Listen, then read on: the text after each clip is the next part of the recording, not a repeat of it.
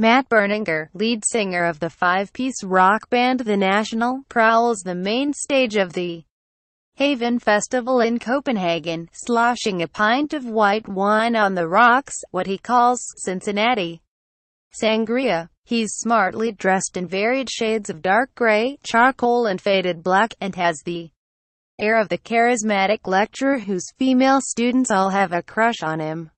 Looking on from the side of the stage, watching the rapt expressions of the fans, it calls to mind the scene in one of the Indiana Jones films where he's trying to talk to a class about an obscure archeological find, only for a girl in the front row to blink and reveal she has "love you" written on her eyelids.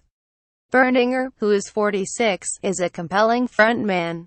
He is known for his rambling, drunken forays into the audience, so much so that he began to wear shin guards under his suit to protect his legs as he clambered over railings.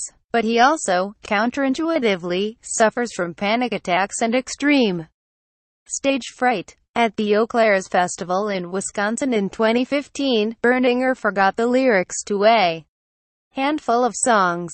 After that, he began to use a teleprompter on stage, and his anxiety has since been much reduced. It does, however, lead to the incongruous situation, such as at Haven, where Berninger will look out and see 20,000 people mouthing words he has written, and he's the only one who doesn't know what comes next.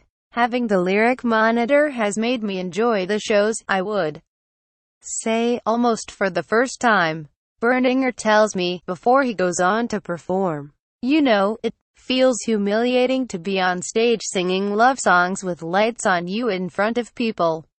I mean, it just is. But I've learned to own that and to enjoy the nakedness of it. I just feel if you're going to be that naked, then just run around with your arms out." If you need an introduction, the National are America's Radiohead.